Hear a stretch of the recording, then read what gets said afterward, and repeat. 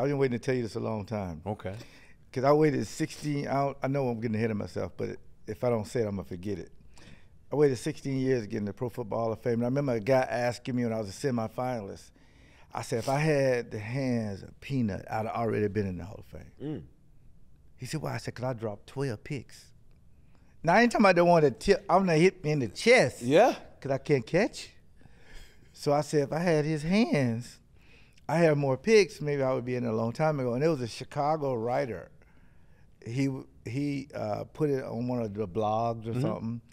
And one of the guys said, man, I thought the Bears and the Packers hated each other. They don't give each other compliments. I said, man, that's fake wrestling stuff. Yeah, Man, it is. You honor a guy that could do something better than you.